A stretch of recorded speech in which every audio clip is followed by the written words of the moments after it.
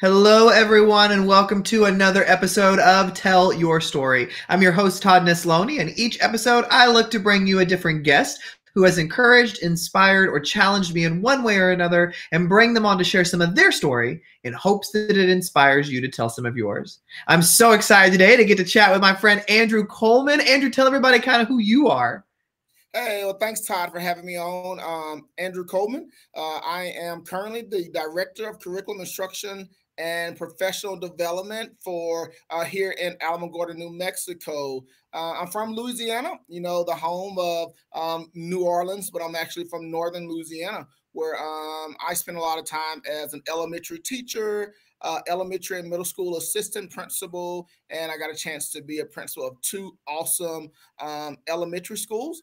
And so that's kind of who I am. I always categorize myself as a lifelong learner. That's who I am. Well, Andrew, one question that I always love to start with when I have any conversation, regardless of the guest, is back at the beginning. So when you were a kid, what did you dream you were going to be, and how does that even align with what you're doing now? So the thing about it is, my dreams as a kid were like many. So I was that kid who one year you want to be a police officer, the next year you want to be a lawyer, the next year you want to be a doctor. And so my path to where I am right now kind of happened by happenstance. I wasn't that person who always knew that I wanted to be in education. My zeal and my want to be in education really didn't happen until probably my 11th grade year in high school.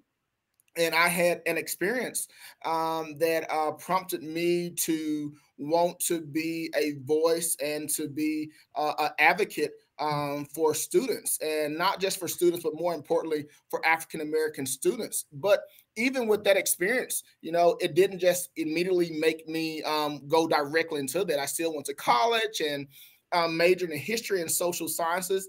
And it wasn't until I decided, hey, let me do what I love, and let me work in an area that brings me for fulfillment, in an area where I feel that I can be a significant impact on the lives of children. So, I kind of came into this field. I did alternative certification. I didn't go to school to initially become a teacher, but I had one professor who changed my entire opinion of what teaching could look like. So, and then I kind of ended up there. Well, clearly you're where you're meant to be because you're still in it. So obviously you found something that you loved while you were doing. And so, when you decided to make that jump into education, were you more drawn to elementary or secondary, or were you just like, I just want to do education, period? Like, I don't even care. So I've always been, I have always been drawn to elementary, so I like to be a part of the ground making progress. I like to be able to make significant change. So I was drawn to elementary. I was drawn to kindergarten and first grade because you're laying the foundation. Yeah. And so I've always wanted to do elementary because I like to be the architect, right? Mm-hmm. I like to really set the foundation. I like to be the one that's painting the picture, and then you can do it after. But I like to be the one that sets the foundation. So I've always known I wanted to do elementary. It's just been a passion of mine. Well, at some point, though, you realize that you've got a knack for leadership and administration as well. And so was there something that kind of flipped that switch in you that made you think this is a good next step for me? When I first started teaching, Todd, I got an awesome opportunity to work with some amazing leaders. And I learned a lot from my principals, but I also learned what not to do. Mm-hmm. And maybe it was year 3, it could have been year 5. But I decided that, hey, I want to be able to create professional development opportunities at the campus level that's really going to work for my campus, because how do we make change, right? How do we really make significant impact in the lives of our students? And it comes through ongoing professional development. And I decided then, hey, I need to get my master's degree. I need to be a part of the leadership where I can make those changes and I can have some stake in the decisions that are being made on this campus, Mhm. and so I think through those experiences with those leaders, and they did a great job, but I thought, you know what, I can do it a different way Yeah. that may work a little bit better for people like me. Mhm. What about those ones who are really wanting that PD? And so I just decided that, hey, let's go into leadership, and if the opportunity presents itself, then I'm going to make sure that I'm giving those opportunities to my teachers, to Yeah. my instructional coaches, so that they're able to grow. I'm all about growing, and not Yeah. just the leader, but the teachers. And that's what we do, and that's how we help students. Well, you brought up something really great there. You said, you're all about growing, and, growth comes when we're uncomfortable and when we are facing new things. And so, I'd love to know one thing I try to ask throughout all these conversations is that whole struggle with comparison and doubt, because I feel like no matter where you are in education or outside of education, any kind of field that you're in, I think we all kind of have those moments where doubt begins to creep in, where we feel like we're not the best voice, we're not the best person for the job, we're not this or that, or somebody says something. And so, how do you personally keep doubt at bay so it doesn't take root in your own life? I think that if we're honest with ourselves, we all struggle with doubt, right? Mhm. And we all struggle sometimes with feeling like maybe we're not enough, or we don't know enough, or there's someone who can do it better. Mhm. And I struggle with that on a daily basis. I'm not going to lie to you. I struggle with not always knowing, but I found that the way that I keep that at bay is I try to be very transparent Mhm. with the ones that I am working with. Right. Even though I may be the principal or whatever role I'm serving in, I think it's important to let your team know that you don't know everything. So Mhm. don't expect me to have the answers to everything. But I work with this person, one of my instructional coaches. She was my very first instructional coach, and she would always tell us that the answer is in the room.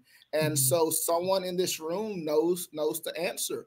And so I keep those things at bay because I try to be honest with myself, Todd. I try to be open with what I can and what I cannot do. Yeah. Um, and I work daily to remind myself that I am enough. I work Mhm. daily to remind myself that even though I may not know the answer, I can surround myself with people who will support me and Yeah. who will help me.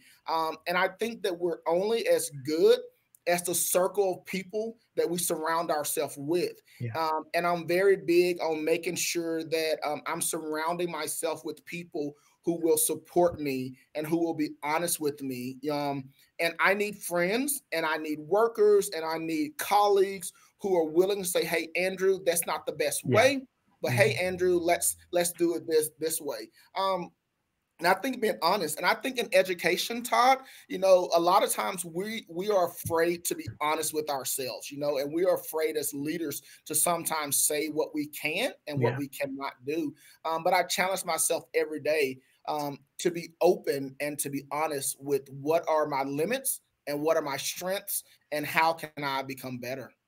You said something really powerful in there that I think is a great example of your own leadership, and that is making sure that those you surround yourself with will also call you on your crap. Will also Yeah, tell you when it's like, that's not a good idea. We shouldn't do that. Because, sometimes I think, especially when a lot of people in leadership positions will get in that mindset of, I need people who will remind me that I'm great and will tell me that all the ideas are good and will jump on board. And it's like, no, you need people who will be real and honest, mhm, because that's how real progress is made, because mhm, none of us have yeah, the right answer all the time. So I love that you said that, and I hope people hear that.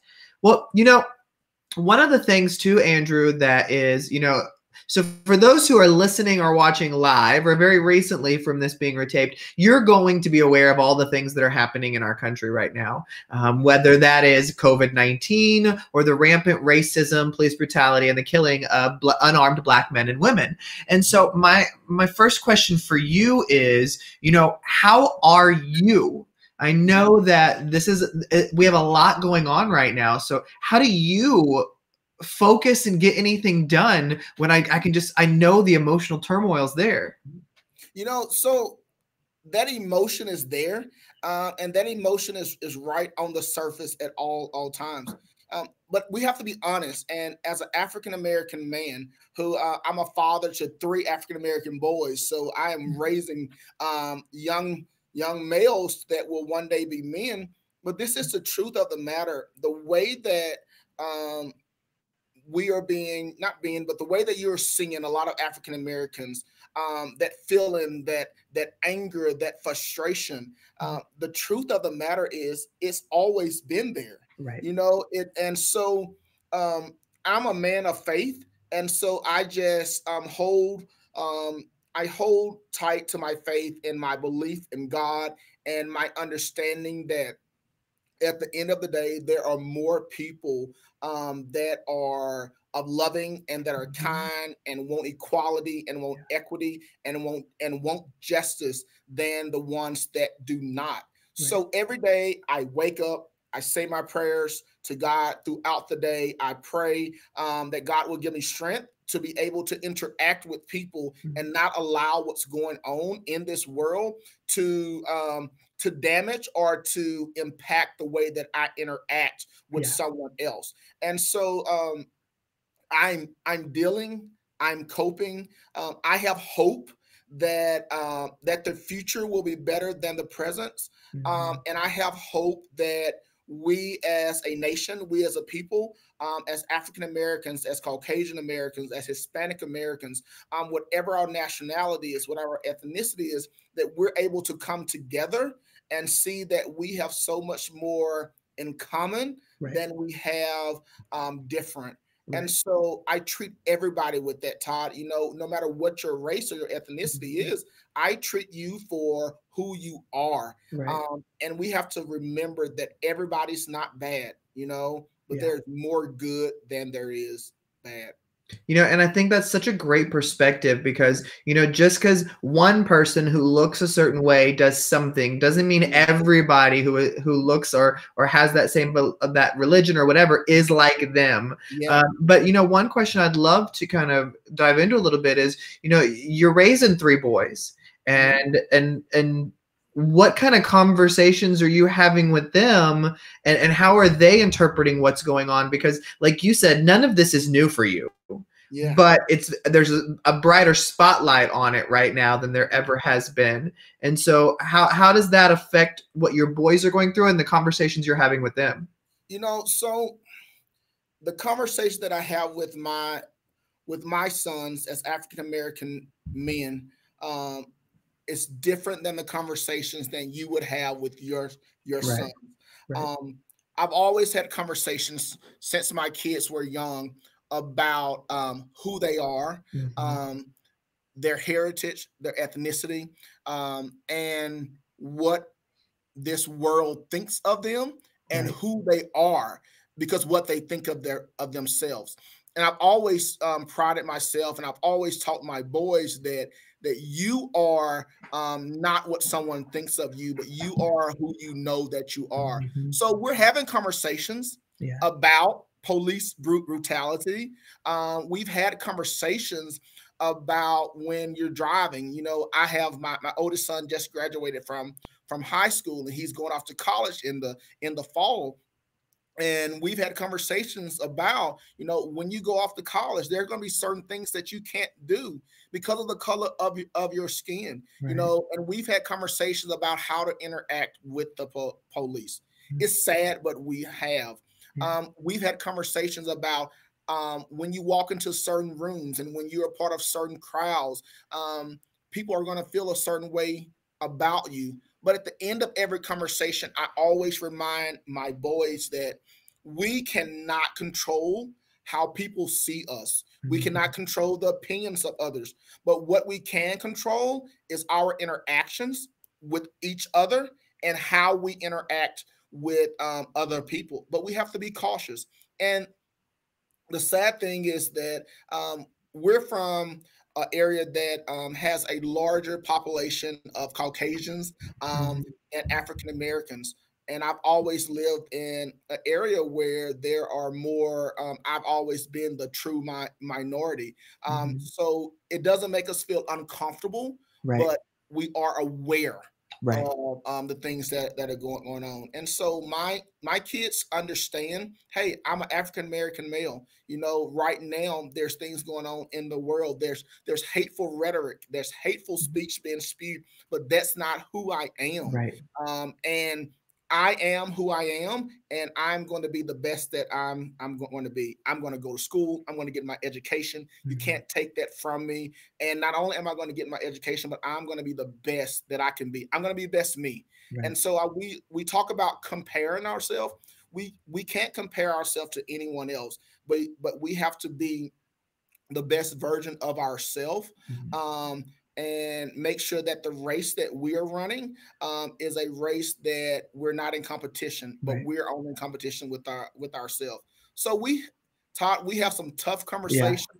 We have some heavy conversations about who we are, but I just believe that the heart of the human race, we are so much greater than what's going on now. You know, as I've talked over the last couple of weeks with countless different friends of mine who are different people of color, the conversation that I keep hearing come up again and again are the two conversations they have with their kids. Mhm. One of them being understanding, that because we look this way, we have to act this way in certain rooms or with police Yeah. officers or in these instances. But the other really powerful conversation that I have heard come up again and again and again is another one that you just repeated when you said you tell your boys that you own who you are. You are beautiful. You are wonderfully made. You love this skin. You love who we are. You love our background and our culture. And to me, that's a really powerful Yeah. thing to hear that, regardless of what this world is going to say about you, or regardless of what uneducated and ignorant people will think about you, you are amazing. And I Yeah. just love hearing Mhm. so many Black families just pouring into their kids like that. Mhm. And I think that's something those of us who are white or from any other nationality can really hear and take back too. And that's not saying, I want people to hear me correctly here. I'm not saying white people don't pour into their kids, or my Latinx friends don't pour into their kids. I'm not saying that at all. But I Yeah. think that's something that I've heard as a continual thread through these conversations is Mhm. that my African American friends have been very intentional about having that conversation because they know their Yeah. kids will be told otherwise at some Yeah. point. And so I just it's powerful for me as a fellow educator to hear you share that. Yeah, Um, and Todd, at the beginning of this, we kind of talked a little bit about doubt, and you and I both know that the words that are spoken to you, whether they are in person, on social media, the things that people say to us, it impacts us. No matter how much we try to say that it doesn't, it impacts us. Whether we get a negative tweet or a negative comment on Facebook, on Instagram, those things, it becomes a part of you. And if you do not cut it off, it can shape who you are. And so I cannot change the fact that my children one day will possibly be called racial slurs. I mhm, can't change one day that they will possibly one day feel Black. They mhm, will feel different. I yeah, can't change that. But what I can change is to continue to pour into them that you are special, you are unique, you are your own person, and the sky is really the limit for what you can do. I can control that. yeah, And even with everything that's going on in the world, I can't control the media. I can't control ignorant people, but I can control how I feel yeah, each and every day. And that's based on me continuing to encourage myself and encourage others. And I make it a point to encourage other African Americans, not only African Americans, but other individuals, white, Latino, whatever your ethnicity is, to encourage them also, because this is hard on me, but it's even hard on someone looking in and seeing their friends, their colleagues be mistreated for things that they can't control. Yeah. So I think that we just have to remind each other that we are in this together, and together means that we support each other. Yeah. You know, that's just the way that we have to be. You know, and you said something really beautiful there, is that, you know, no matter who you are, where you come from, what your background is, we are in this thing together. Yeah. And the sooner that more people can realize that they are not better than anyone else, and that if we just step up and just truly love each other and pour into each other, that's how we can make this better, when we seek to understand instead of seek to compare. Well, you know, Andrew, one way that I always love to end all these conversations on is, I believe there are things we hold really close to our hearts and are who we are and the foundation of why we do what we do. And so for anybody who's listening or watching today, if they were to walk away with one thing, what would your one thing be for them? Oh, Todd, that's a deep question, man. Probably, you know, one of the things that I always live by, and is every day you should strive to be better. And you know, I think that if we strive each day to be a better version of ourselves, then we will get to where we need it to be. I always live by this, that we are a work in progress and we will never, ever be complete. But each day, I hope that Andrew Coleman today is better than Andrew Coleman from yesterday. And I hope that I learned something today from someone or from some interaction that makes me better tomorrow, whether that's my the way I interact, whether it's writing curriculum, whether it's teaching. But I hope that my story evolves over time. And so when you think about who you are, if you're not getting better, then what's really happening? You know? And so I hope that someone leaves from this Tell Your Story episode and we understand that, one, we can always be better. Yeah. And two, we should always be striving to be a little bit better each and every day than what we are today. My story gets better with time, and it doesn't go back. I love that. And that is the perfect way to end this conversation, Andrew. Well, I've been looking forward to this chat. And so thank you so much for making some time to talk with me today. Hey, thanks, Todd. You have a wonderful day. And thank you, everybody, for listening or watching another episode of Tell Your Story. Remember, you can check out past episodes on iTunes, Spotify, SoundCloud, YouTube, wherever you get your stuff, it's there. I hope today's conversation with Andrew has encouraged you to get out there and tell your story, because every story matters.